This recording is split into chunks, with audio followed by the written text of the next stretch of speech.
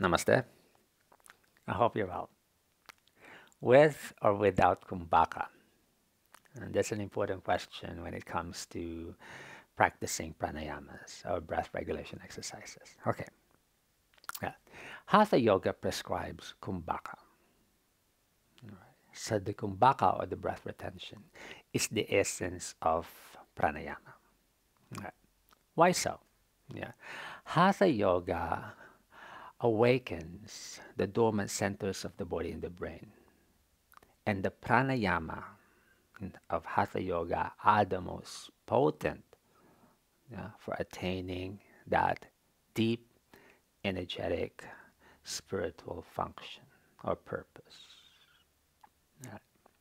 So for us to attain these higher potentials of our inner bodies, we need to go past and beyond our autonomic functions. Therefore, regulating the flow of the breath, altering the pathway of the breath, yeah, changing or controlling the length and duration of the breath, and suspending the breath.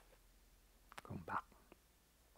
And this is on top of the required physical observances. For example, doing it in a cross leg or some props. Yeah. There are really requirements involved. Because you just don't want to be breathing your pranayama and controlling and regulating and retaining the breath.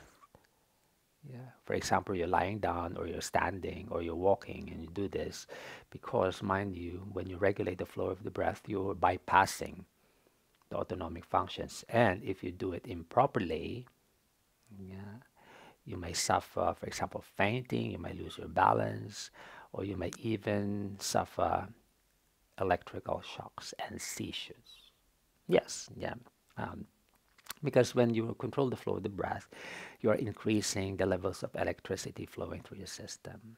And that has to be approached with care and ample preparation. All right. So that's the essence of pranayama. Why? Why do we go past and beyond